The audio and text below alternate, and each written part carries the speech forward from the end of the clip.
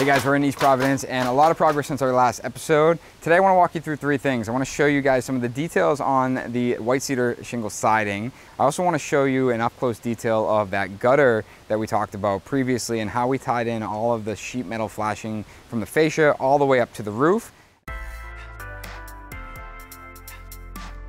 So first things first. This is a Maybach stained gray shingle. So they're pre-stained, they're stained on all 6 sides, meaning front, back, top, left, right, bottom. And what we're doing is we're weaving the corners. Sometimes you'll see a corner board, but essentially they're cutting this with a razor blade and then block planing it down to match this corner.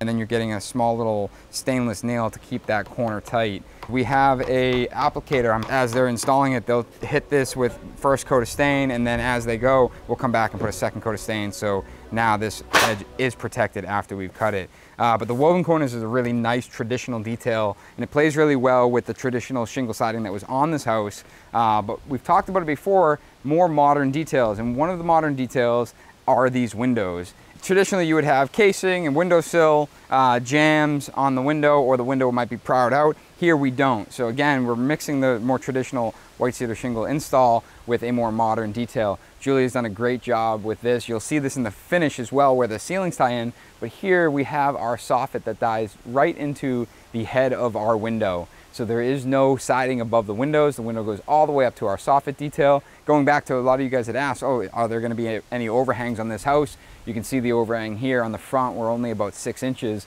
but then you get that deep pocket at each window bay location. The windows are also set back because of our wall assembly and the additional 6 inches of exterior insulation we have on this house. And the way we've detailed it is we've actually taken those shingles and returned them back into the window. So acting as the window jamb are your white cedar shingles. So when you step back, you still get that woven corner look, which is a really nice detail. And then calling attention to the custom sheet metal that Mark Jordan had bent up for our window sill. They got powder coated to match the windows. If you look close, there is a gap under there. We were waiting on our color matched sealant to get installed there. All 3 sides got caulked already with a non-color match. We're just waiting on the color match to do those. Also calling attention to our vent. We talked about that in a previous episode on how we were coursing it. Now you can see how this course goes right above it. We actually have a paint that we had a local paint store make up, and this will get painted to match the shingle so it's not as obviously flashy on it. As we walk around here, you can actually see how they're getting prepped for another wall. This is one of the last walls they have to shingle. And one of the details that I like that Julia had focused on is you have the shingle coursing down there, which is roughly about, I think, 3 or 4 courses lower than here. And rather than going straight and dropping straight down, we've actually ramped it down. And we'll go over on the garage and see what this looks like in its final condition. But you can kind of see how they're prepping for it. They basically take that first shingle and drop a handful of them down and then attach this piece of strapping that they run through a table saw. Why? They run it through the table saw so it's nice and straight. You're not relying on a piece of strapping that may be all over the place. But then they're cutting all of the shingles. They'll figure out what that angle is, cut all the shingles on the same angle, and they'll ride this up. And then each course will die in at a separate point. Before we go to the garage, and I'll show you what that looks like in its final condition, this right here, you see all of our slicker HP all installed. This is a staple up version. It's all prepped. A lot of you guys had talked about how this stuff isn't necessary. That's feedback that we love to get. There's one of you guys said that you've installed both, you've actually ripped off both and saw no signs of moisture. I get it. We are working with some technical reps on what makes sense here. And the only downfall that I really heard from some of these comments was that oftentimes the shingles are break or it's more difficult.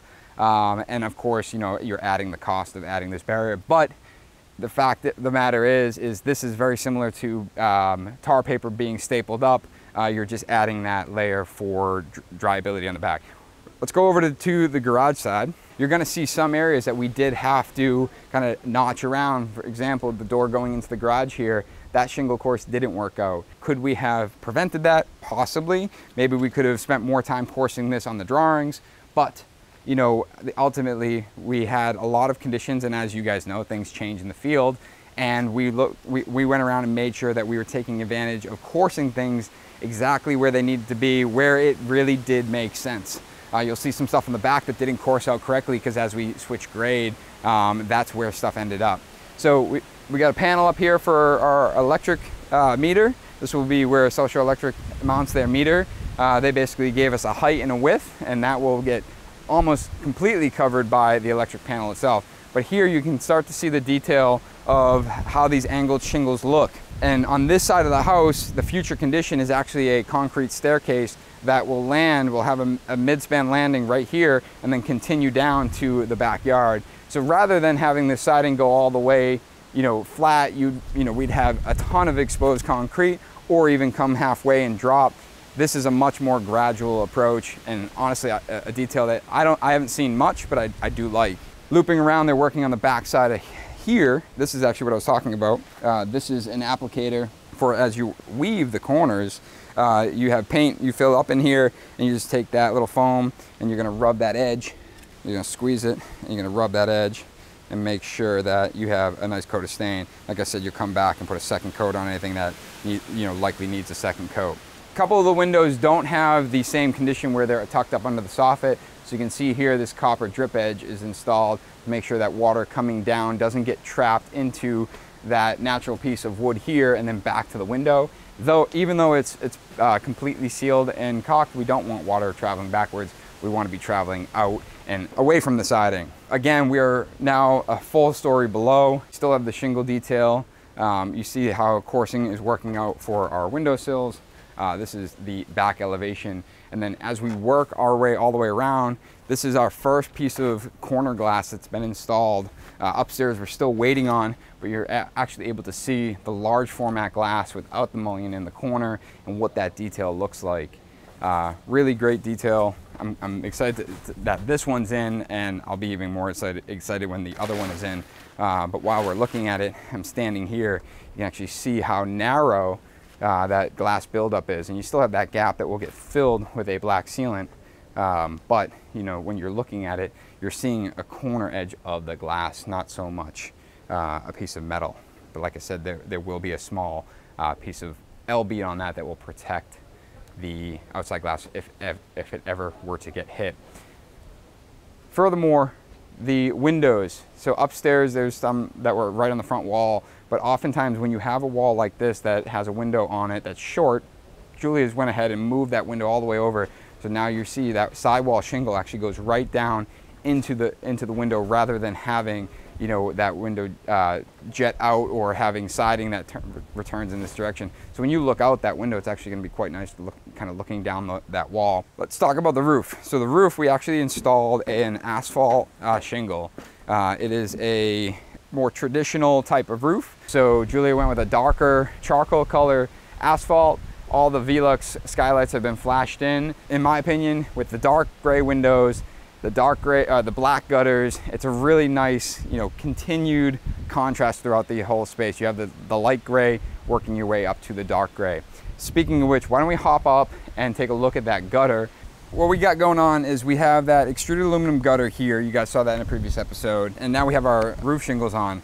Under here, we have this custom piece of drip edge that is installed. This actually clips into the top rib of your extruded aluminum gutter and then goes up the roof and then ties onto the roof, and then we'll ice and water on top of that. So that gives you a nice connection from your roof underlayment right into the gutter. So everything is going into this space. And then from there, Mark actually made a piece that clips into this side and then clips up and over here onto the fascia. And he's got a piece underneath this that is attached to the fascia first. So that way you don't have any of these fasteners on the front. It's a nice clean black edge. It also protects this leading edge. So you guys were asking about the rain. If anything were to shoot off and hit, you're not hitting constantly the top of your wood fascia board. It's more traditional where you're hitting that aluminum. But everything really, we've been through a couple storms, everything is collecting right into this gutter and then ultimately down the downspout all the way into our drainage system that goes all the way back there into our rain pond.